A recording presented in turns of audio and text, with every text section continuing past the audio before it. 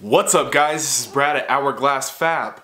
Today I want to talk a little bit about Tig Welding pulse. Now that's manual pulse with your foot, that's going to be machine pulse where the machine's actually doing the pulsing for you. So before we get into that, what I want to talk about real quick is I just hit 1,000 subscribers, over 1,000 subscribers on YouTube. I hit 20,000 Instagram followers. So we're going to be doing a giveaway coming up shortly, so stay tuned for that. I'll be announcing that in the next probably 2 weeks or so. Anyways guys, let's get into it.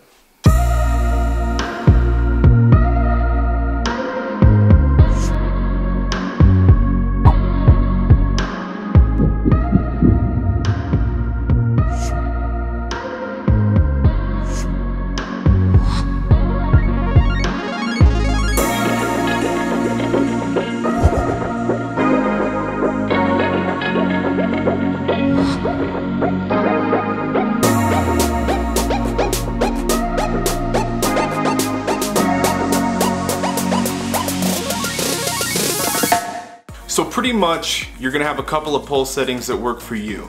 You're gonna figure out what those numbers are. They could vary from somebody else's numbers by just a couple, but they make all the difference in the world. So typically when I'm using pulse on my machine, I have a couple of different pulse settings that I'm gonna go to for different applications.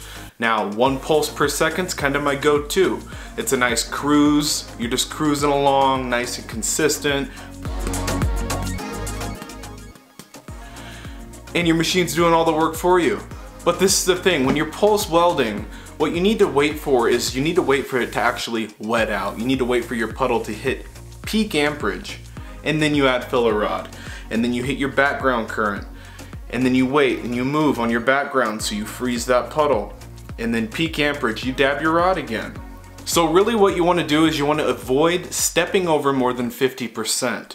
Now when I talk about that, you're going to dab your rod and you're going to move over, but don't move over more than 50% of the width of that previous dime stack crescent shape, okay? So you add rod and you move over maybe 30%, maybe 40%, add rod again. When you start spacing your dimes way out, then you start incorporating stress risers into that, and that's no good for business. Now 33% on time, 33% background, and 33 pulses per second is a little tip that I picked up from Jody over at Welding Tips and Tricks. Obviously you're probably following the guy, he's awesome. Anyways, 33%, 33%, and 33 pulses per second. It's a pretty good go-to for a lot of different applications. Everybody has their specific. Some people won't weld over 50 pulses per second. Some people weld at 120, 130 pulses per second. It's kind of just preference. So you have 1 pulse per second, you're going to have 33 pulses per second, and then you're going to have the 100 pulse per second range. Now in between 1 and 33, I stay away from. Sometimes I'll go 2 to 3, but as soon as you get into like 5, 6, 10 pulses per second, it's really bad for your eyes. I'm not saying it's going to hurt your eyes, it's like a constant strobe light. And you can't really tell when to add filler rod, you can't tell when your puddle's wetted out, and you're kind of just sitting there like, whoa, what's going on here? So, in between 1 and 33, I kind of try and stay away from, but I weld on typically 1, 2, maybe 3, 33, and then I weld on 100 pulses per second. And those are just different applications. The faster the pulse per second, it kind of gives your puddle a little more rigidity, and it keeps it there. If you're doing any buildup work, if you're doing any edge welds, typically 33 to 100 pulses per second is really going to kind of stick that puddle wherever it's at. It's not going to wander a whole lot. All of that precise pulsing that's going on keeps the puddle really stable. Now if we tack up some stainless steel, this is some .040 thick stainless steel, 40 thousandths thick. This is some 304. Now what we're going to do here is we're going to do an autogenous weld on the outside corner of that joint. Now autogenous means that you're welding without filler rods, so you're basically fusing 2 pieces of metal together as you move along. So the beauty about welding something autogenous or fusing that part together, when it's really thin sheet metal wants to warp. As soon as you put a little bit of heat into it, it curls up into a little ball and it doesn't want to play nice. So the beauty about pulse welding is it keeps your input down. Your heat input, you can pull a lot of heat out of the part. Your heat input is very light. Your heat input marks, your heat affected zone along your weld is going to be really thin and really tight close to that weld because you're really minimizing the heat as your arc goes from on time to off time, on, off, on, off. So all of that time that your arc would have been just sitting on that piece of metal, full amperage as you're dabbing along, that off time really eliminates a lot of heat. Now the same thing, here's a T-joint and we're fuse welding a T-joint. Now any fuse welding needs really tight fit-ups. So if you're gonna fuse weld anything and there's any gaps or anything, you're gonna blow it out. It's not gonna stick together. So you need to make sure you go along and put a lot of tacks on anything that you're gonna fuse, press everything down, make sure it's a nice tight fit up. Now in the welding world, there's a lot of autogenous welding. There's a lot of fuse welding when it comes to stainless, whether that's food grade stuff or that's stainless steel dishwashers at a manufacturing facility, you know, production place. Just fuse welding on nuts onto the backside of holes that were CNC lasered out for assemblies or parts or whatever that go together.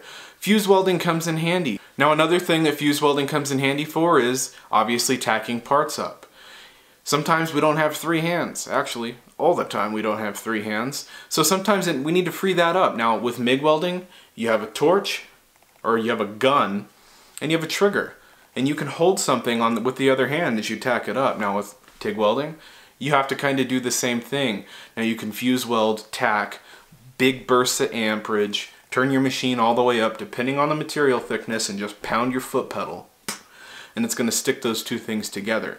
That really comes in handy in certain occasions where you don't have multiple hands available. An exercise I do from time to time is actually taking some bar stock and then weaving the edge of that bar stock. And typically that's going to be about 1/4 inch wide.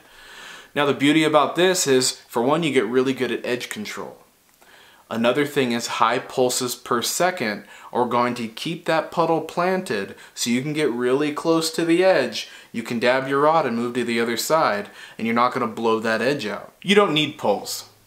Okay, let's just be honest. People have been welding without pulse a heck of a lot longer than they have with it. Now as technology advances, you know, there's a lot more things that are readily available to the everyday guy like me and you. Now, there's a lot of machines out there that are very reasonably priced and they still do just as good a job as other machines. Now, the reliability factor is a totally different story. Being able to have it maintenanced in the USA is a totally different story because maybe they don't have the parts.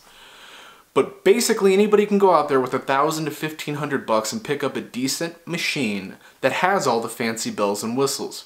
When I first got into welding, okay, I had a Eastwood TIG 200, straight DC machine, little tiny argon bottle, little air-cooled 125 amp number 9 torch, and the machine was bare bones. It was basically set your amperage and that's it. No post-flow adjustments, no frequency, no AC frequency. Obviously it was a DC machine, but you had no post-flow, no pre-flow, nothing like that.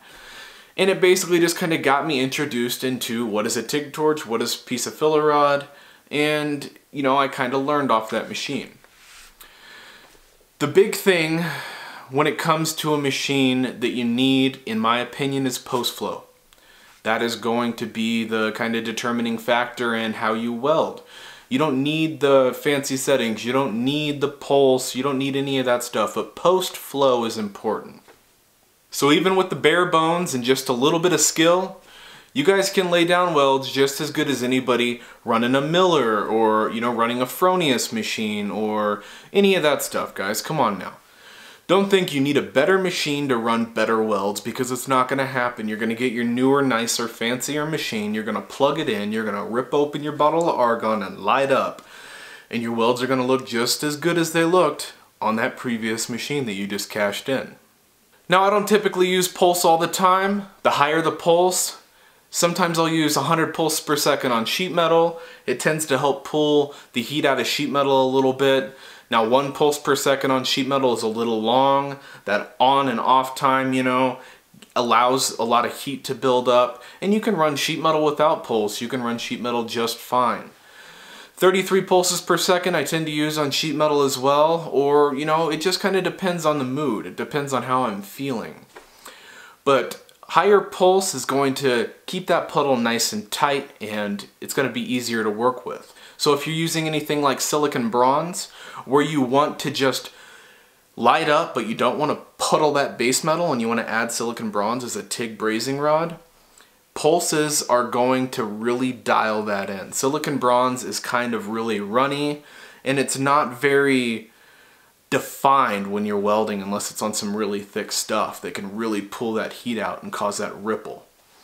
So when you're welding silicon bronze and stuff like that, pulsing is really beneficial. Whether it's 1 pulse per second or 33 pulses per second, it keeps that silicon bronze in line and you can just lay it down. Now what I do a lot is I pulse manually with my foot, and that looks like this. Now pulsing manually with your foot is going to give you total control of when that current is on and when that current is off. So if you're in an uncomfortable position, or you're welding around something that's round, or you're doing chassis or tube work, or maybe a motorcycle frame, what's going to really benefit you is if you can control that pulse with your foot. Now it's easy to pulse around stuff because you can keep the heat input out, and you can kind of lay it down where you want to lay it down, and you're not moving along with the machine's pulse and you're trying to hurry and everything's getting very inconsistent. When you're welding around something, or you're really uncomfortable, or maybe you're doing like some chassis work, manually pulsing with the foot pedal is the best way to do it. It allows control. You can just add filler when you want to add filler. But another thing to remember when you're manually pulsing with the foot pedal is you need to get into a rhythm, and it'll help you get into a rhythm, and you'll know when you need to add filler rod, at what time, and you'll just pretty much just be moving down the line, and when you're done, you snap that arc out and you raise your hood, you look at your weld, and it's super consistent. You can't even tell any difference in spacing between the ripples, and that's when you know you're really dialed in and you're moving along and you have a good flow. Now obviously when the camera's 4 inches away from my hand and my filler rod's bouncing into stuff, I'm all crammed standing up to the side trying to weld one of these little coupons. The welds don't look as good as they do if I was comfortable. So take that into consideration, guys. Take this for what it's worth. If you're using pulse, awesome. If you have pulse but you haven't really messed with it, I really encourage you guys, play with the pulse. See what it does. See how it manipulates the puddle. Just change it to different, you maybe try 1 second, maybe try 33, 100. Go as high as you can possibly go. And see what that does to the actual puddle and what that does to the weld, and maybe you'll find that something helps you and it makes your welds look better and makes everything look more consistent. At the end of the day, pulse is basically designed to assist in a more stable, solid, smooth puddle, kind of just making everything a lot smoother and keeping things in line and reducing heat input in sheet metal parts. So I'll say it again, guys, you don't need pulse. You can pulse manually with your foot. I do 90% of the time. I can add filler rod when I want to add filler rod, and I can move along at my speed. Depending on how far I'm off that pedal for how long, it depends on how much heat I'm pulling out of that part. Now your heat affected zone is going to be significantly reduced when you're using pulse and using pulse right. You're going to have a super tight heat affected zone right on the outside edges of your weld, and everything is going to be lined up nice and straight. At the end of the day, what are we trying to do, guys? We're trying to lay down nice consistent welds with good color and do them however we can do them that's going to work for us. So if pulse works, great. If something else works for you, great. Do what you want, do what makes you happy, and do what works for you, and try and make every single weld just as good as the last, if not better. Don't just stop. You know, don't stop progressing. Progressing is so important, and progressing is fun.